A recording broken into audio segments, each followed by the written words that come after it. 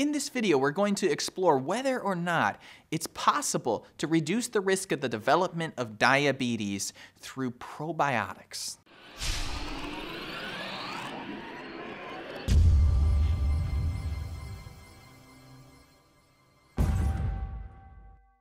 How's it going, guys? This is Chris back with another episode of TGIF, Talking Gut Immuno Fridays, where we talk about gut health, sinus health, and general immune function, and improving those things through lifestyle choices. If that sounds like something that's interesting to you, be sure to subscribe and hit the little bell so you never miss another video again. Recently, I came across some interesting studies performed on mice that found in non-obese diabetic mice that the introduction of probiotics significantly reduced the risk or prevented altogether the development of autoimmune diabetes. So what does this mean? Well, first we should note that several other studies have looked at introducing probiotics has reduced inflammatory markers in diabetes, decreased intestinal permeability, which also helps to fend off some of the subsequent effects of diabetes.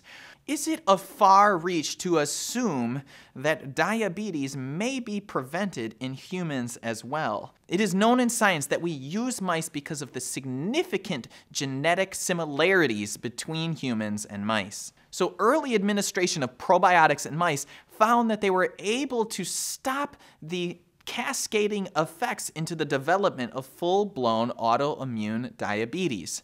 These are early studies in the field, and of course we would need more studies in humans to determine whether or not we can produce the same effects. That being said, it's one of those cases where do we really want to wait for the science to confirm this? There are very few negative effects in taking probiotics.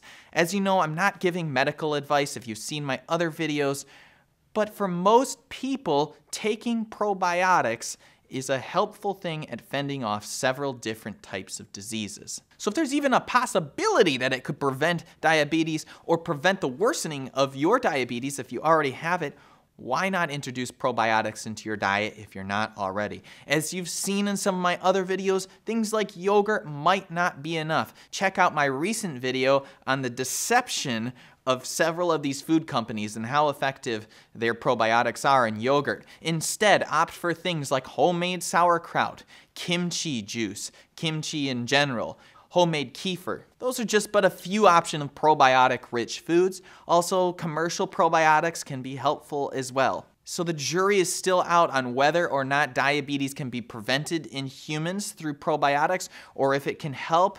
But considering the similarities between us and mice, it's not a bad bet that that could be the case. What have you done in your own life to help the management of diabetes or prevent diabetes? What has helped you?